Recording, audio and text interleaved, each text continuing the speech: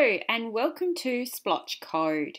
In this video, I'm going to show you how you can create your own blocks within Scratch that'll make your code a lot simpler and easier to follow and look neater on the screen and save you quite a bit of time as well.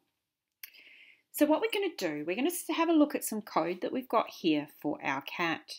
Now, if we have a look, I'll just click and we'll have a look at what he does. So he's walking, jumping, walking, jumping, walking, jumping. So it's quite simple. All he's doing is walking some steps, jumping, walking, jumping, walking, jumping, turn around and do the same thing back. But to do that, let's have a look at how much code there is. There's a lot of code there, and a lot of it's just repeating the same things.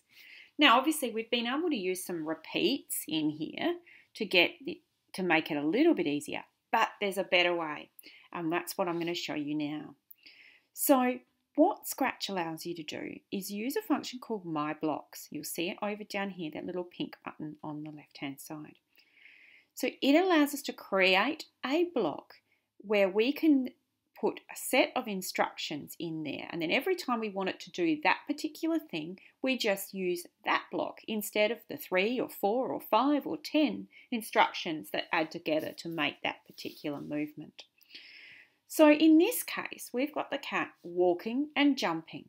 So what we can do is we can create a block that is defined as the walk part, and we can do one for the block. And then every time we want him to walk or jump, we only need to use those blocks. So let's have a look at how that works. So if I go to My Blocks and we go to Make a Block, and I'm going to make a block called Walk, and then hit OK. So you'll see I've now got a little thing here that says define walk. So I need to tell it, what does walk mean? When I say walk, what do I want it to do?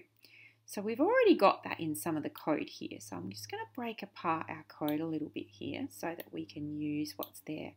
So we know that this bit here is what's making him walk. The one where he is walking 10 steps and his costume is changing and doing that 10 times. So if we have a click there, we can see that's what a walk is. So now we need to define what we want jump to be. So we'll make a new block and we'll make it say jump.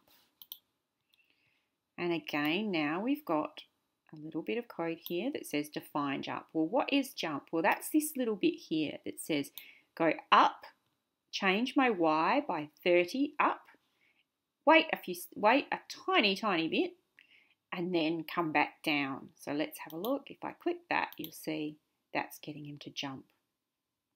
Okay. So what do we need in our code? So we do need some of these things that we had at the start still. When the green flag is clicked, get him in the right position, have him pointing the right way, and so that when we turn to get him to change direction, the changing of direction is moving left and right rather than up and down or all around. So we still need that little bit of instruction at the start.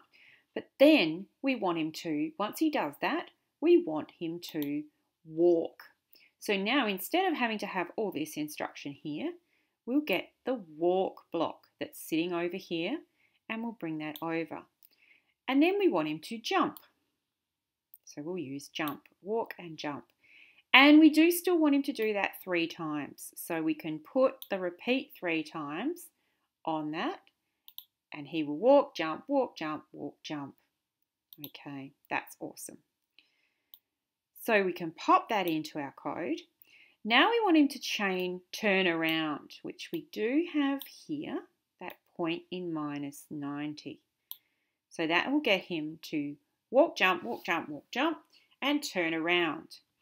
And then we just want him to do a walk and a jump again 3 times. So we'll get another repeat. We'll put a 3 into that. And then we'll go back to My Blocks. And again, we can say walk and jump. So he's now going to walk and jump 3 times, turn around and walk and jump another 3 times. What that means is all this extra code where we repeated what we'd done before as we were heading back the other way, we don't need anymore, so we can take that away. So if we have a look now, if I click on the green flag, there he goes, he's turned and he's walking back.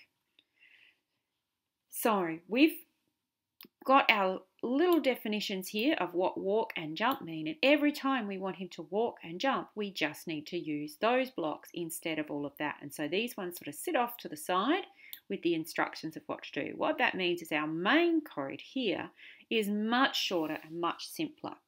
So while that might not seem like a lot on a simple thing like this, you imagine if you've got a game or a story where you've got your character doing lots and lots, the code is going to get pretty crazy. So the more times you can use a block like this to define a few of the steps in one thing, especially if it's something you're going to use over and over again like this, where you might be walking and jumping lots of times in your game, then that is definitely worth trying to make your own block and create that so that you can just pull in a walk or a jump or whatever it is you want it to be. I hope that has helped for you to understand how to make your code look a little bit simpler and save you some time. Thanks for watching Splotch Code.